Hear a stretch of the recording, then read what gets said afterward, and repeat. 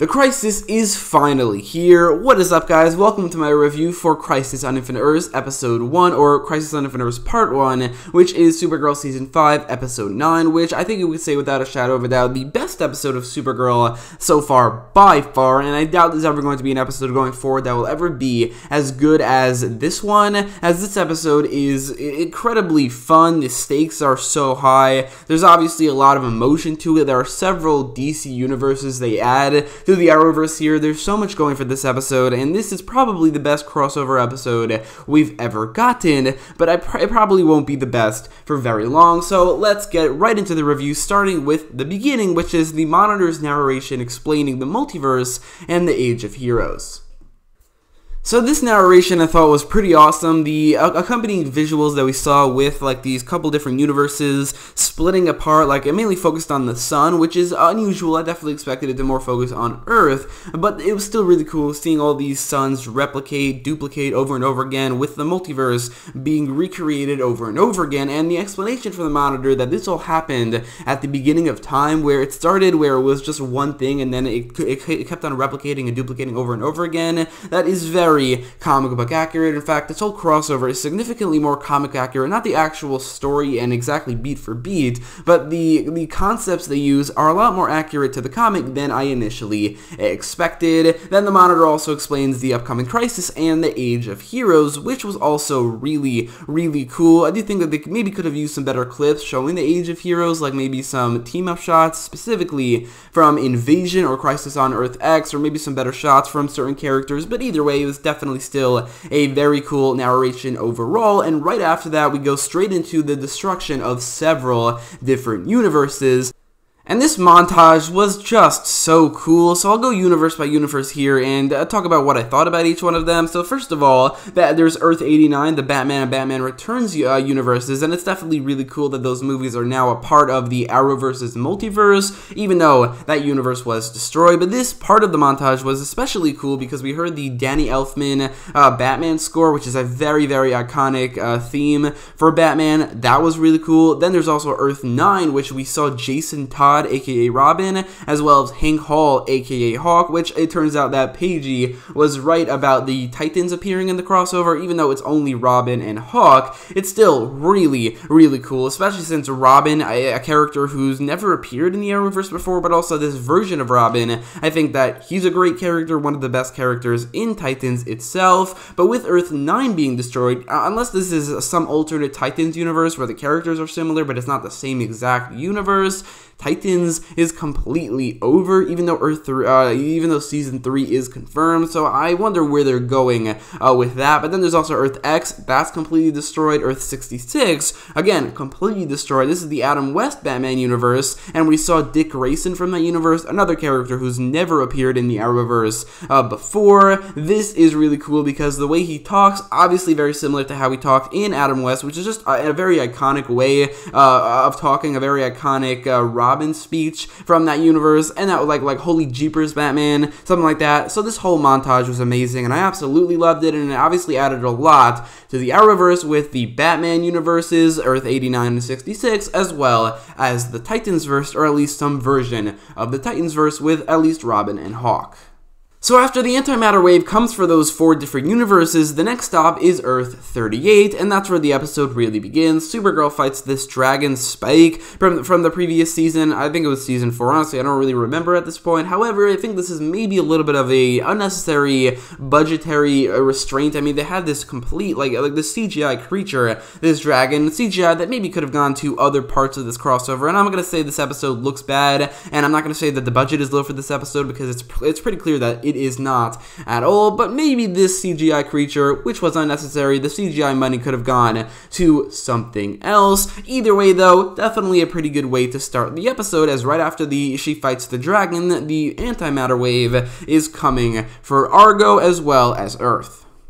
So during this scene, while the Super Friends are talking about the wave of antimatter, and if you don't know, the Super Friends is the name of Team Supergirl as of Season 4. Anyway, they talk about the wave of antimatter, and this is where they learn about the crisis through J'onn J'onzz, which is different from Arrow and the Flash, because they knew about the crisis for a while now. They've known since the beginning of their seasons, and even a little bit before that, for Oliver and the ending of Season 7, but Supergirl is different, and while I think it would have been better if they focused on the crisis this entire time, this is, even with, with this, it was a good time for John to be the explanation for all of this, for the Super Friends about the crisis. But then we go to Argo City, where we see Lois and Clark taking care of John Kent, with this being the debut of this character, which is really cool because he's definitely a great character in the comics, and I'm definitely really excited to see this version of Superboy on screen in the Superman and Lois TV show. But I also think that the fact that Lois mentions Doomsday here is really cool. Doomsday's never been mentioned before, and this just confirms that he exists. And while it doesn't seem like the death of Superman's story happened in this universe, it did definitely happen in a different universe, which we saw in the trailer, but that was Lex Luthor, not Doomsday. Regardless, this is, I definitely think, really cool because this confirms the existence of Doomsday and another Superman villain where Superman himself faced off against, which makes like 4, which is General Zod, Lex Luthor, Doomsday, and yeah, that's it. So 3 villains, whatever. It was a really cool scene, especially when right after that, the wave of antimatter comes for Argo. This is, I think, where the episode starts getting really, really high in its stakes, and it doesn't stop being that for the rest of the episode, and even going to the next episode, which is maybe, like, the best thing about this crossover. Previous crossovers, the stakes have never been really that high, especially for the first couple, but even for Crisis on Earth X, which a character died there, the stakes just didn't feel that high. For Elseworlds, the fact that there were less episodes, and it ended up being just a gateway to Crisis on Infinite Earths, the stakes were never that high for previous crossovers, but for this one, there's like nothing is barred off. Any universe could be destroyed. I thought Earth 38 was safe. That is not true. I thought it was one of the main universes. It will be combined into Earth 1, but no, almost all of the people, or at least over half of the people from Earth 38 were all destroyed and all died. So the stakes, especially starting here where Argo is destroyed, there's a whole storyline that they had in season 3 of Supergirl, a character, the mother of Kara Zor-El. It all just happened so quickly, and it really brings up the stakes of the crisis. And I also really like the part of the episode, the part of the scene where Clark and Lois are forced to send John away from the antimatter wave to Earth in a pod. He does end up going to Earth 16 through a wormhole or something, but this obviously mirrors how Kal-El and also Kara Zor-El were also sent to Earth in pods, which I thought was a really awesome scene. But then Argo is destroyed. And right after that, we see Harbinger recruiting some heroes, which is also really cool. This is how the crisis started in the comics, with just Harbinger recruiting several heroes. Here, she recruits different characters, different heroes than what she recruited in the original comic, but these characters are more Arrowverse focused. Green Arrow and Mia Smoke, where you see the same scene you saw in the last episode. One part of it is a little bit different, where Harbinger doesn't say, "I'm not Lila Michaels anymore." Everything else, however, is the exact same scene. Then Harbinger recruits the Flash. This time around, unlike Green Arrow getting a completely new scene where he's running around trying to investigate what's happening with the Red Skies, and he obviously knows about the crisis, but still, this is definitely a really cool part of the episode. Then Harbinger recruits Batwoman, pretty cool scene, recruits White Canary and the Atom, which is a more comedic take on Harbinger recruiting a hero, which is what the Legends has been all about, maybe too much of an extent in season 4. Regardless though, definitely another great scene, and while we don't see it, Harbinger also recruits Superman and Lois and saves them from Argo. So then Harbinger brings the heroes to the DEO, all of the heroes she recruited except for the Flash, the Atom, and White Canary, who are doing a reconnaissance, but this is the reunion between Kara and Clark and Lois after she thinks that they died, and this is where she also learns that her mother died. For the most part, I do think that considering this episode is mostly focusing on Earth 38 and the fact that Kara, more than anybody until the end, however, or at least is the most affected, I think they did a pretty good job at focusing on her reaction, even though maybe they could have showed it a little bit more. Who knows, maybe in the next episode they'll show her reaction to all of this. Also, all the reactions to Oliver's death, which I will get to at the end of this review. But overall, this is also a pretty good scene. Right after that, we see Harbinger explaining to the heroes about the crisis, which is pretty clear that Oliver knows all about because he saw Earth 2 being destroyed by a wave of antimatter way before the crisis even began, which I hope that is explained, because it didn't seem like the crisis began until Nash freed the Anti-Monitor, and yet Earth 2 was destroyed by a wave of antimatter. Regardless, though, again, this whole thing is just really cool. The build up towards all the heroes going up against the Shadow Demons later in the episode, the stakes are really high. It's really, really epic. Then we see the Quantum Tower, which we saw that in a sneak peek, but regardless of that, it's really surprising, honestly, that they're incorporating this, because the Quantum Towers were very integral to the Monitor's plan and the Crisis as a whole in the original Crisis, where the towers obviously protected the universes from being destroyed, but also they were used to combine 5 of the remaining universes in the end. And while it does not seem like this Crisis will combine any universes, it will only save one, and that's Earth 1, and maybe a couple others like the Smallville universe and maybe others, but the fact that these quantum towers were integrated was really cool, and the whole concept of the quantum towers just saving the universe from the antimatter wave while heroes have to fend off against the Shadow Demons, that's exactly what happened at the beginning of the Crisis, and that is just, it's like I said earlier, more comic accurate than I initially expected. Right after that, we learn that John Kent, that is, was sucked into a wormhole on his way to Earth and was sent to Earth 16. I guess now all of a sudden wormholes can go from universe to universe, which honestly, I mean, that isn't out of the realm of possibility. But then we also learn that that's where Star City 2046 is, which I think is a very good retcon. The fact that the Legends didn't actually go to only the future, they also went to an alternate universe, because that future, Star City 2046, just doesn't make any sense, with Grant Wilson especially, and Connor Hawke, where in that universe John Diggle Jr. looks exactly like Connor Hawke does on this universe, so that future, that timeline didn't really make any sense for Earth 1, so I'm glad it's an alternate universe. However, when we see this universe, there are other complications that do arise that don't really make sense for what we've learned previously with Star City 2046. But Lois, Brainy, and Sarah all go to Earth 16 on a mission to find John Kent, and like I said, that's also where Star City 2046 is, which I'll get back to once we get back to that in the episode, as I am basically going scene by scene. Then we learn what John's role in this episode will be. He sets out to help evacuate the Earth, also telling Alex to get Lena's help to open a portal to Earth 1, which again, I guess now Lena has the capabilities of multiversal travel. Regardless though, I mean, she's definitely smart enough to do something like that, but I don't know, they just never explained how she's able to open a portal, other than she's really smart. Regardless though, it doesn't really bother me that much from this episode, as right after that we also get a talk between Clark and Kara, where Clark is definitely a little bit less hopeful than Kara, which is definitely a little bit annoying, because Superman should be the most hopeful person in the entire universe, while it seems like they're giving that more to Supergirl. But I guess it might be just something that he's worried about his son, which definitely makes a lot of sense. And while this scene I think is a little bit too long, it is definitely a pretty good one. Right after that, there's a scene of Oliver giving Mia her suit, the Green Arrow suit, as well as the Green Arrow identity, which I think I'm much more accepting of than I ever would have expected before going into this season. In Season 7, in the flash forwards, I absolutely hated Mia. She was so annoying. The actress, I don't think, was very good. Her storyline was bad, and the fact that she lived in this boring future was definitely, it didn't help either. But then in Season 8, while she did have a couple annoying scenes where she was angry at Oliver, that all went away at the end of the last episode, and I think because of that, I like Mia a lot more. I'm a lot more accepting of her taking up the mantle of the Green Arrow, which is why this is a legitimately pretty good scene.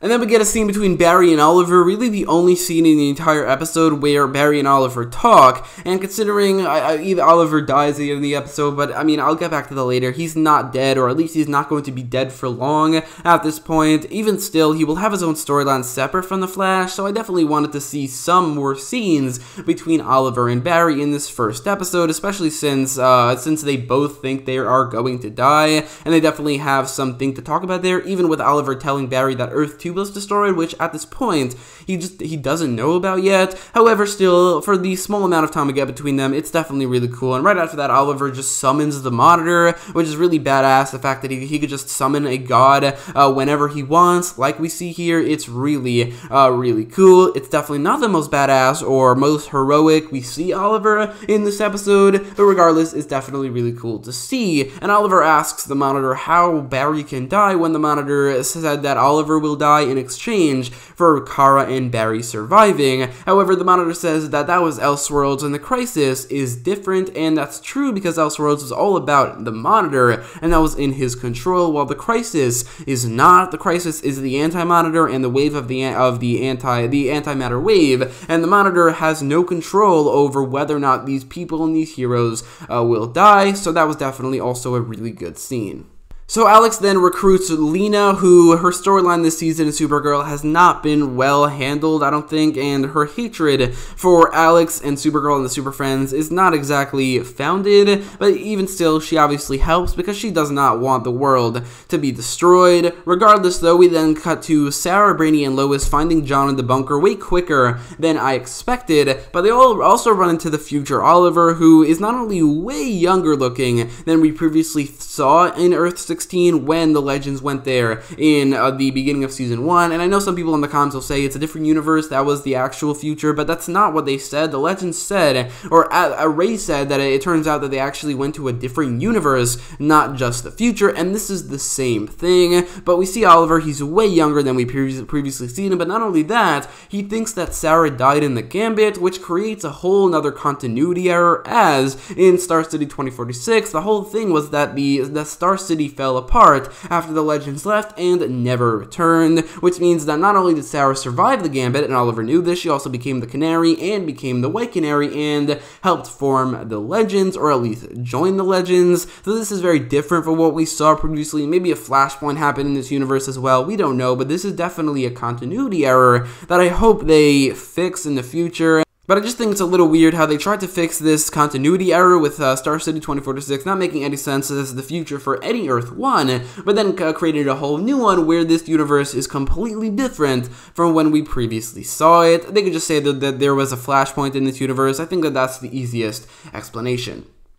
While those characters are on Earth 16, the Justice League, which is what I'm calling them from now on, are trying to protect the Quantum Tower. The Green Arrows, Batwoman, and the Atom, which is the powerless members of the Justice League, are all trying to fend off the Shadow Demons, while the Superman and Supergirl and the Flash, I think it was like they were trying to calm down some earthquakes or something like that. The reason they did this is so that the powerless heroes, Green Arrow, Batwoman, and the Atom, could all have their own time to shine without the other powerful heroes overpowering them, because right after that we see the Flash come in. He takes out several Shadow Demons all on his own very quickly, and even Supergirl is impressed by this, which I think shows that the Flash is more powerful than any other member of the Justice League, which is comic book accurate. That definitely is how it should be. So I'm glad that they, with Flash and the two Kryptonians not really there at this point, they gave the Green Arrows, Batwoman, and the Atom a time to shine against the Shadow Demons, and the Atom also gave Batwoman some sort of boost as her Batarangs are now able to kill Shadow Demons pretty easily.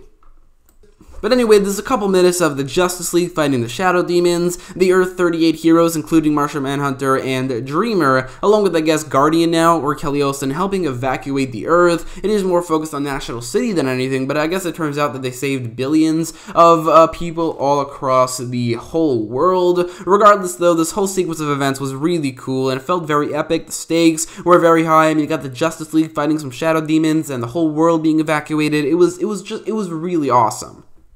Right after that, we cut back to Earth 16, where Sarah talks to the future Oliver and talks about how everything that happened between them in the past was all for the best on Earth 1, which again, all of this is a bit of a continuity error on Earth 16, but regardless, this is definitely a pretty good scene. And while Sarah and Oliver didn't really get a goodbye scene in this episode, other than that time where Sarah, early in the episode, which I didn't even mention yet, that was also a good part of the episode where Sarah and Oliver are talking. Sarah's talking to Oliver about how he is now a father and how it very much much suits him. But beyond that, this is basically the goodbye scene between Sarah and Oliver, as Oliver does die at the end of this episode, or at least either seemingly does or does die, but he will come back, which again I will talk about at the end of this review. But yes, definitely a very good scene. So Superman and Supergirl fly up to power the Quantum Tower with their heat vision. Of course, just like we saw earlier with Superman not being as hopeful as Supergirl, Superman also sizzles out a little bit before Supergirl. It's like 5 seconds before, but still, why is that? Why is that really necessary for Superman to always be constantly undermined by Supergirl and for Supergirl to constantly one-up him? However, at least this time around, they mention it. Clark actually mentions that Kara always has to one-up him, so at least that shows some kind of a thing where earlier it was just Clark was like, yeah, you have a one-up and you're more powerful than me, that's good. At least now he's a little bit frustrated by that, which is I think a little bit more human and a little bit more three-dimensional for the character, which is why I don't mind it as much as I typically would. But anyway, the Justice League is fending off the Shadow Demons. The entire Earth 38, is being evacuated, but the Monitor shows up saying the battle is lost, as the heroes are being overwhelmed by the sheer number of Shadow Demons that are present, which, again, like I said in a previous trailer breakdown, I'm glad how this all shaked out. The Shadow Demons are not just cannon fodder for the Justice League to tear through, like the previous crossovers with the Nazis and Earth X, even the Dominators before that, and while there weren't any cannon fodder in Elseworlds, the cannon fodder is definitely something that they maybe could do a little better. I'm glad the Shadow Demons are legitimate threats, and they even not only look cool, but they are very much threatening, and they even managed to kill a character, which yes, the cannon fodder Nazis did in Earth X, but this one, it's in the first part, and it really feels like they could do a lot more. Regardless though, the Monitor transports all these heroes out of Earth 38 as Earth 38 is being evacuated, but Oliver refuses to leave. He shoots the Monitor with some sort of Shadow Demon powered arrow,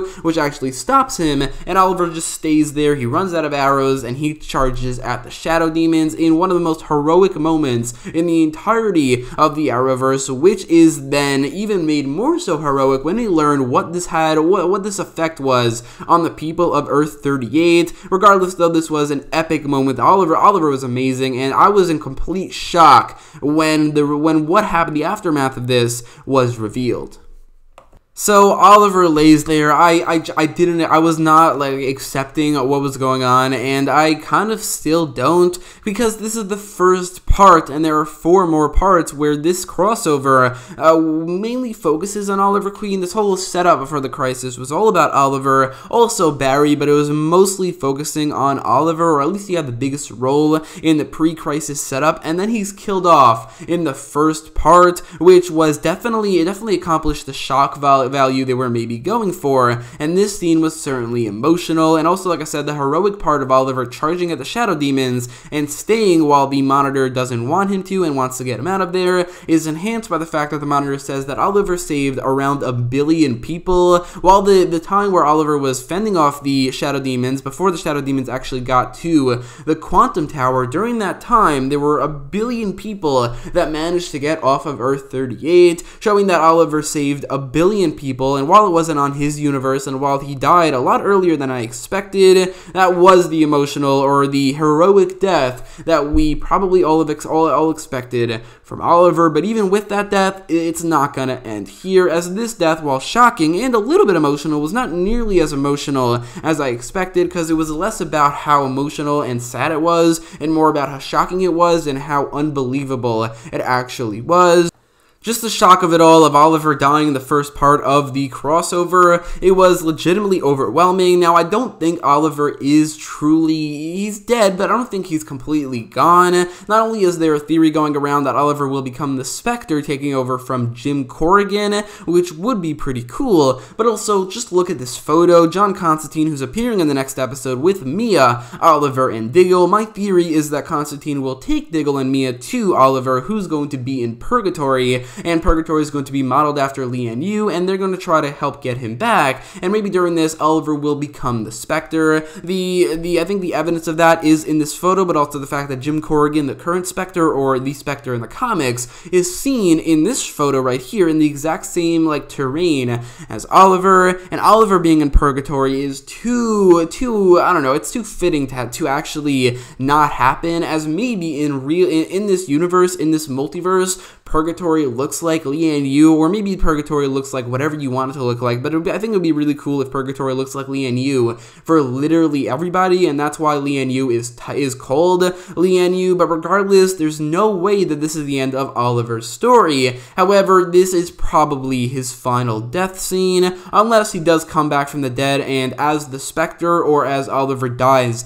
yet again, and I honestly hope that does happen, because this death scene was not as emotional as it should have been, because it was less about the death and more about the shock and how unbelievable it truly was. And while that does sound like denial, just look at the photos. So the fact that Oliver was killed off in the first episode, there's absolutely no way that this is the end of Oliver Queen, and I would be surprised if it is, and honestly very disappointed. However, if there are people who maybe will give this episode a low score because they expected Oliver to survive longer, I don't think you should, or at least wait until the next episodes of The Crisis come out, because there's no way this is the true end of Oliver Queen. Look at the photos, look at the evidence, there's absolutely no way.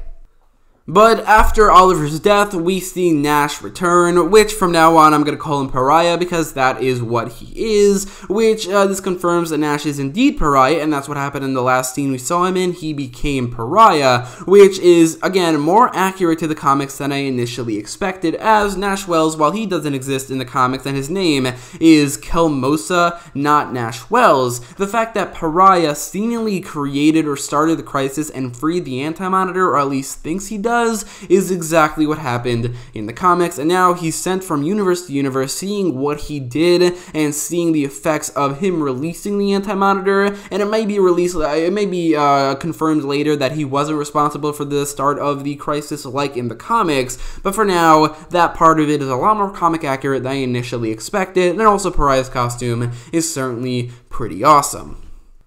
In conclusion, this episode does have a pretty big continuity error with Star City 2046. There are certain Lena scenes I don't like, and also there's the fact that they make, again, Kara look better than Clark is not necessary. I honestly think that all those things are nitpicky, and there's no reason that would bring down this episode at all. Like I said, just the beginning with the montage and all those universes being brought into the Arrowverse, and that's awesome. The stakes of this episode are awesome. The epicness are all just handled so well. It's emotional, it's epic, it's awesome, and this is the best crossover episode we've gotten so far. However, I'm hoping and I'm expecting for the next 4 episodes to either be as good, or maybe some of them will be better. Regardless though,